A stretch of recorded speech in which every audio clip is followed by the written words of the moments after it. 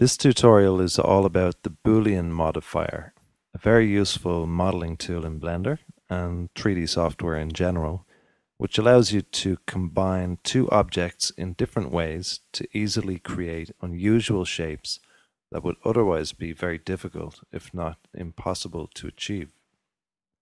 One of the most common uses of the Boolean modifier is to cut a hole into a shape, but it has several other uses as well, which we will look at here one by one. The first thing about Boolean is that you need to have two objects in order to make it work.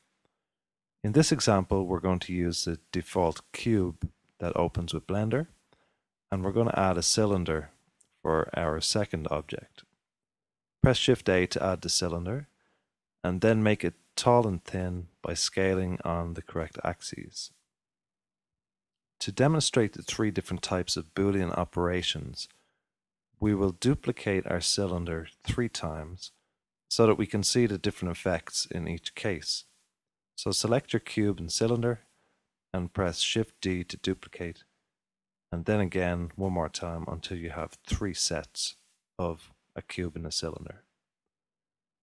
Of your two objects, you may apply the Boolean modifier to either one, and you'll end up with different results depending on which one you choose.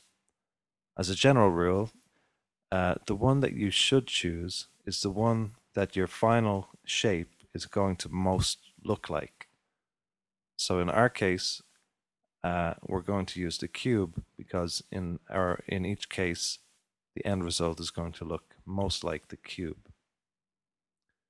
To apply the Boolean, select the object you want to apply it to, and in this case we're going to use the cube as I said, and then open the modifiers tab and choose Boolean from the list there.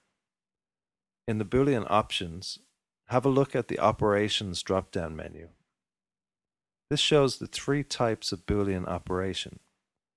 First one is called difference, the second one is union, and the final one is intersect.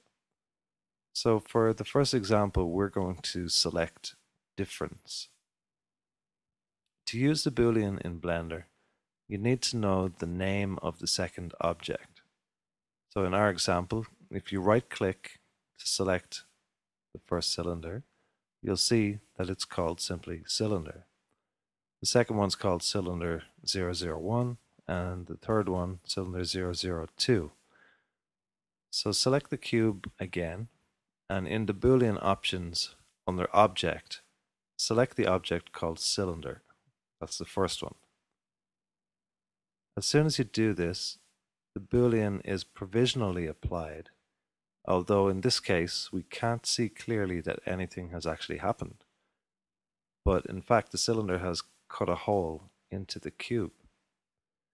So click on the Object tab and switch on Wires so that we can actually see the effect of this in terms of the mesh faces and the vertices. So you can modify your Boolean in real time before you apply it. So for example, if you move the cylinder now, or scale or rotate it, the hole in the cube will automatically update with it.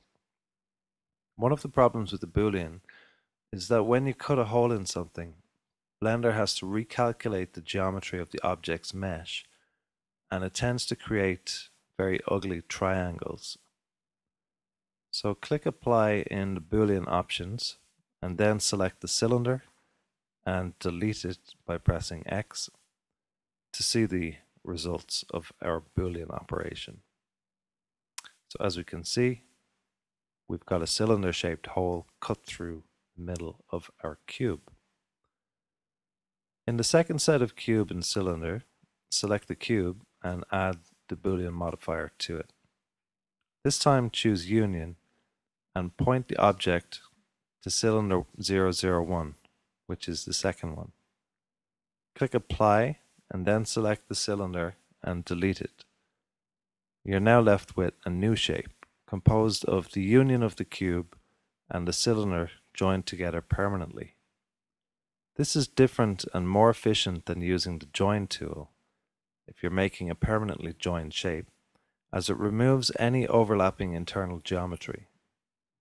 Move on to the third set and right-click to select the cube and add the Boolean. This time choose Intersect and select the object cylinder 002, third one this time, and the intersect actually creates a shape out of the overlapping parts of the two objects and removes anything that doesn't intersect.